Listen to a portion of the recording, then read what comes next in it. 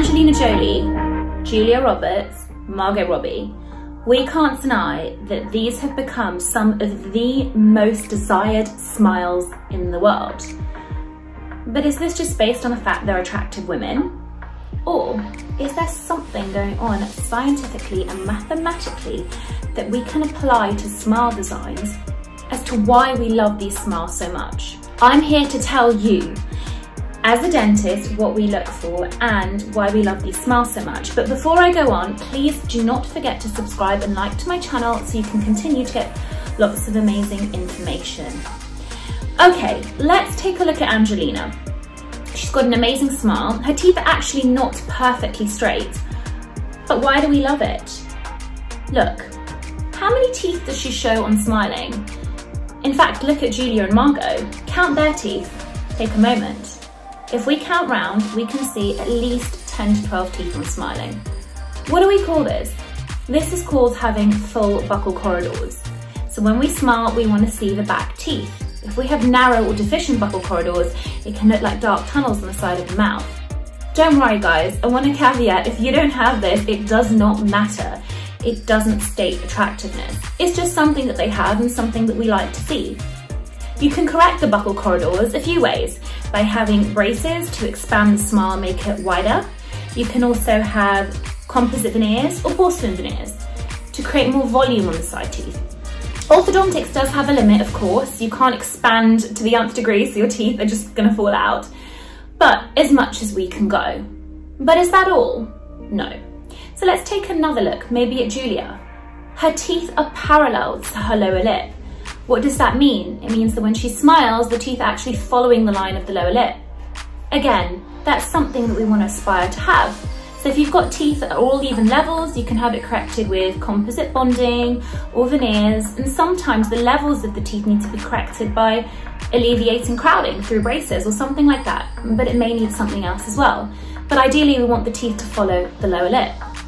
Is that all? No, there's a few other things going on. Really importantly also is the shapes of the teeth. The shapes of the teeth is something that the eye notices, and there's science behind it. Ever heard of the golden proportion or the golden ratio? It's existed since basically the beginning of time.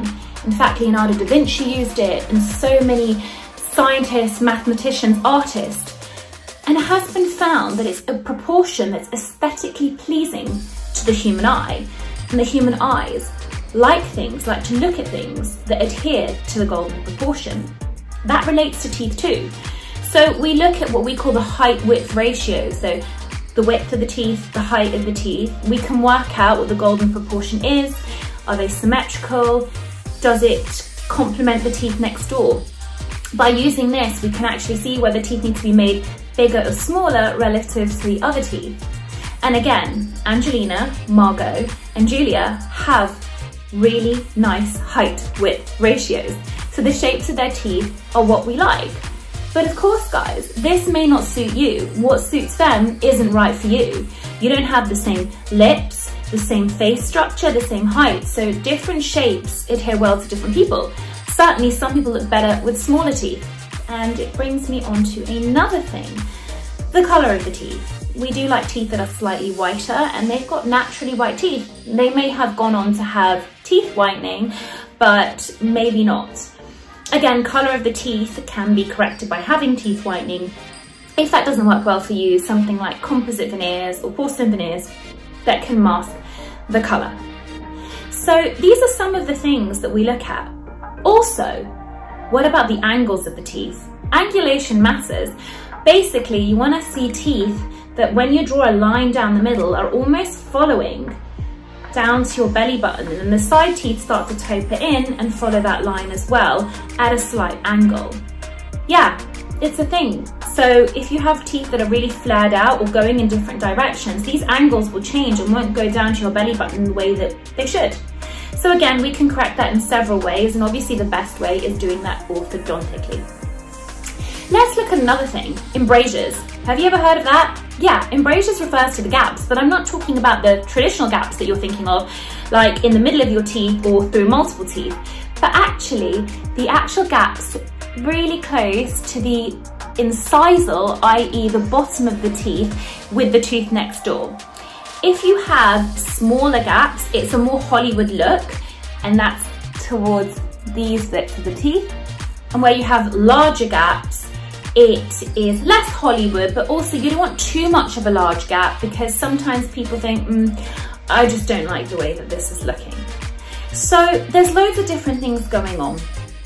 The other thing is that their center lines are almost coincident with their face. However, I need to state that center lines actually don't matter that much if it's not a huge discrepancy and the lines are straight. So what matters more is something that we call a cant.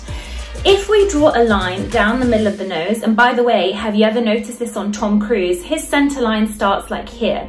But the reason why many people don't notice or haven't noticed when he's acting is because the lines are straight. They're not canted, i.e. they're not to an angle. So actually the human eye doesn't notice a center line shift for up to 3 or 4 millimeters as long as it's straight. So there's lots to think about. Let's have a little summary. Full buccal corridors, teeth parallel to the lower lip. We've got teeth at the right shapes that follow the golden proportions of the teeth. We've got a nice color of the teeth. The center lines are almost coincident with the face, but if they're not, it doesn't matter too much, just as long as the lines are straight. And we've got minimal embrasures, or sometimes larger embrasures if we want a more natural look. Now, as I said, I love a quirky smile, I love a diastema, I love a little bit of a quirk. As I said, Angelina has a little bit of crowding, so please don't go away and think, oh my God, I need to get this done. You don't. But it's better to understand what we like, what we don't like, and what's suitable. Julia's teeth, Angelina's teeth may not suit you, so you can find out what suits you. We will mock up designs of your teeth, and we can do that together and decide what's right for you and what we can correct. Now, I hope that helps and you've enjoyed this video. Don't forget to subscribe and like to my channel so you can continue to get lots of information that you need about all things teeth and lifestyle.